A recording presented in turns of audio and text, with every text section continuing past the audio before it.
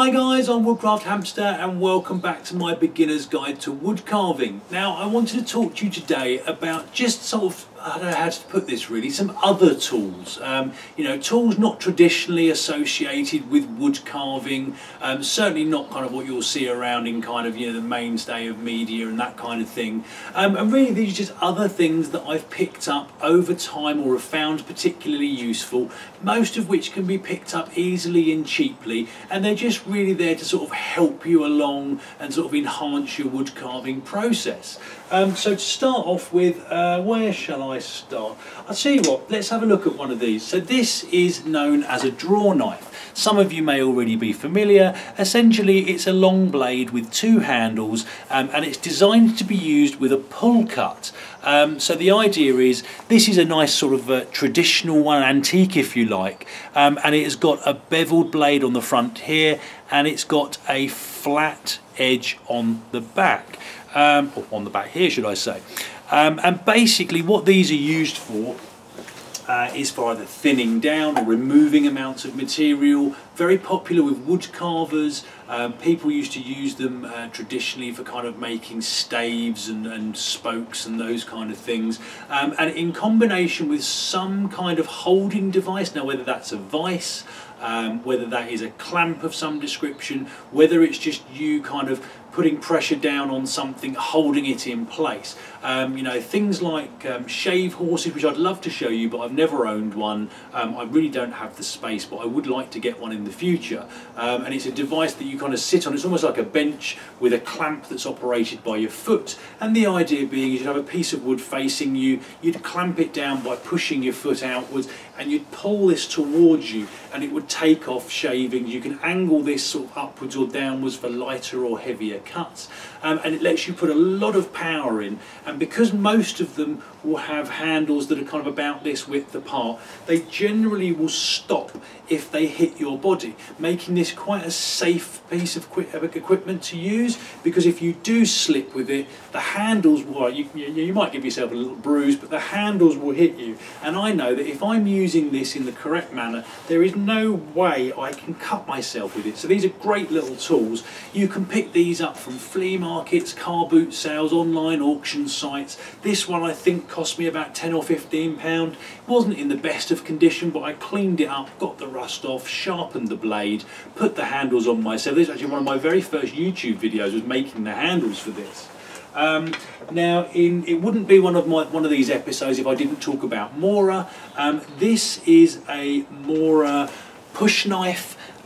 You can use it in exactly the same manner. You can pull towards yourself, or you can turn it the other way around and push away from yourself, which makes it that little bit safer. Very good for kids. I mean, these are actually designed as a splitting tool. The idea is you put this on top of a round of wood. I haven't got one handy, but let's say this, and you put it on top here, and you'd hammer it with a wooden mallet, and then you'd give it a twist, and it would split it in half.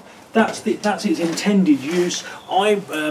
Not knowing any better, actually, when I first bought this, I thought this was a draw knife, and I've owned this many years, but that's what I use it for, and they're really, really useful. I think these are about £20, so again, on the relatively budget scale of things, these are quite useful. They come shaving sharp out of the box, so really, really useful. Moving on, what else have we got? Just an example of something really. This is a brace, forms part of a brace and bit. You're probably all familiar with these. You basically have a drill bit, goes into the end, or an auger, and you can make holes in things. I like this one because it's quite traditional. I often use an electric drill. I've got a pillar drill here in my workshop that you will have seen before. Personally, I don't really care what you use. If you've got a battery drill, if you've got an electric drill, if you've got a pillar drill, or if you're using a brace and bit, or an old-fashioned sort of carpenter's brace, looks a bit like an old-fashioned egg whisk. As long as it gives you the ability to bore a hole in something that's either going to be the hole that you want, or it makes a small hole that you can then enlarge with another tool, they're really, really useful. Moving on, I've actually picked up the wrong thing first. You will have seen this possibly in a couple of my other videos.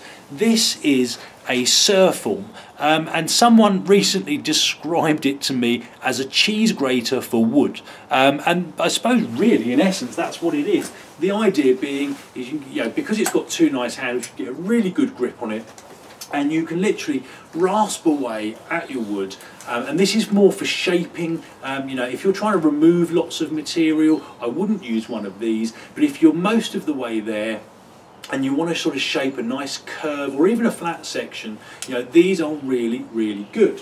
Along the same sort of lines, I've got two things here that you'll probably be familiar with. This is a rasp. It's a particularly small one, but it's a rasp nonetheless.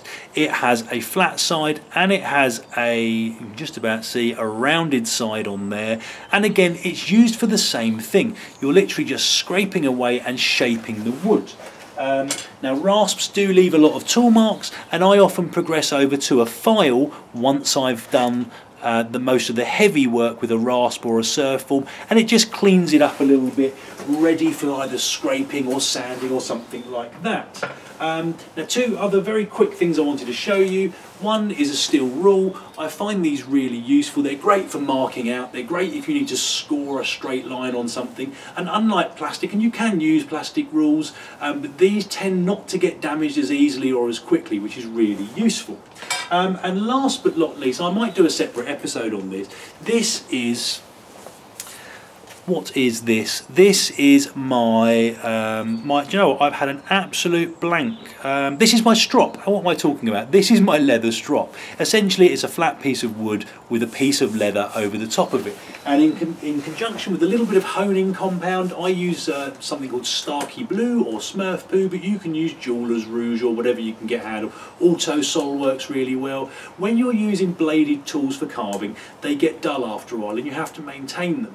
You often don't need to have a sharpening stone, although you can do, and it can help sometimes. But for me, a strop, every time I've finished using a tool, unless it's been a particularly heavy carving session, I will strop it with a little bit of stropping compound, and that's normally enough to bring the edge back to full sharpness. And if you do that regularly, you will really help to maintain your tools. Sometimes you'll use them more than others, and sometimes you might need a sharpening stone. Let's have a look. I've got one here. This is an old oil stone, a case that I made for it years ago. Now I tend to use water stones because I prefer them. But it's a stone that will help you hone and refine the edge and bring it back to full sharpness. But those are really just a few of the extra tools. You don't need these, but these are sort of relatively inexpensive, cheap things that you can pick up that will help you along with your carving.